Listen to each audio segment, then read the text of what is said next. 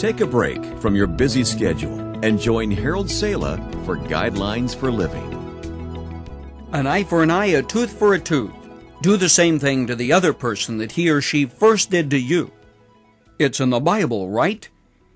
If you are saying the right to extract vengeance or to inflict on someone the same injury they inflicted upon you is biblical, I have to say, no, that's not in the Bible. Hey, just a minute, you may be thinking. Isn't there something in the Bible about an eye for an eye and a tooth for a tooth? In response to that question, I would answer, yes, there is, but it doesn't mean what you think it means. Okay, let's look at it. In the book of Exodus, Moses gave instruction regarding compensation that could be demanded when someone injured or killed your animals or servants. He said, "But if there is a serious injury, you are to take life for life, eye for eye, tooth for tooth, hand for hand, foot for foot, burn for burn, wound for wound, bruise for bruise." You say, well, it sounds like sock it to them the same way they gave it to you. At first, that is what it looks like. But those who have interpreted it this way have done so out of context. Their frame of reference was the pagan laws of their day, which included what had been done in Egypt, where they had lived for 430 years, as well as the laws of the land bordering Israel, through whose lands they were marching to go to the Promised Land. The laws of the day often allowed far greater compensation than the crime actually merited. For example, if someone stole a loaf of bread, the law could exact the dismembering of a hand, or a finger or two, which forever maimed the individual.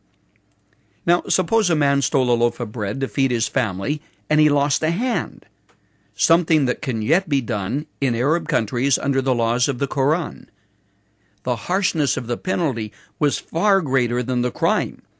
So Moses was saying, look, the price exacted can be no greater than the crime or the wrong itself. It was never intended to be an endorsement of vengeance or violence, and subsequently, this has become one of the most misunderstood and violated passages of the Bible. Now, suppose somebody inadvertently backs into your car. You'd like payment, right? But you aren't entitled to the guy's retirement funds.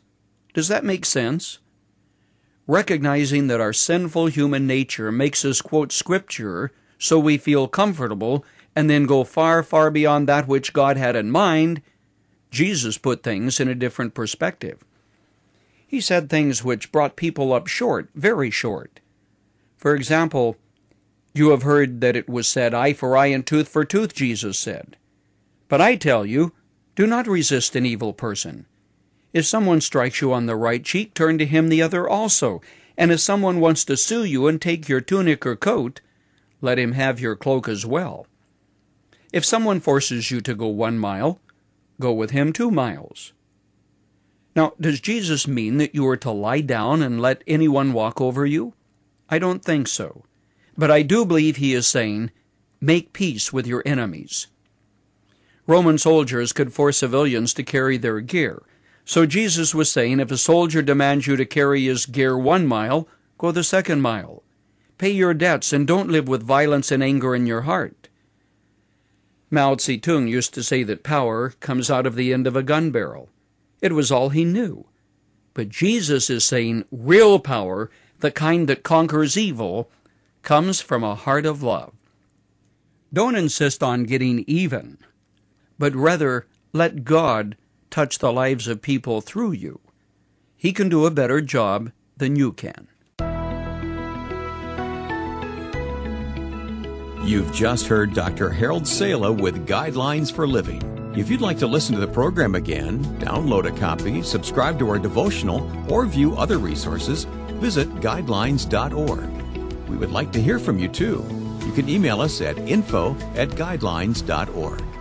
Thanks for listening, and we invite you to join us again for the next edition of Guidelines.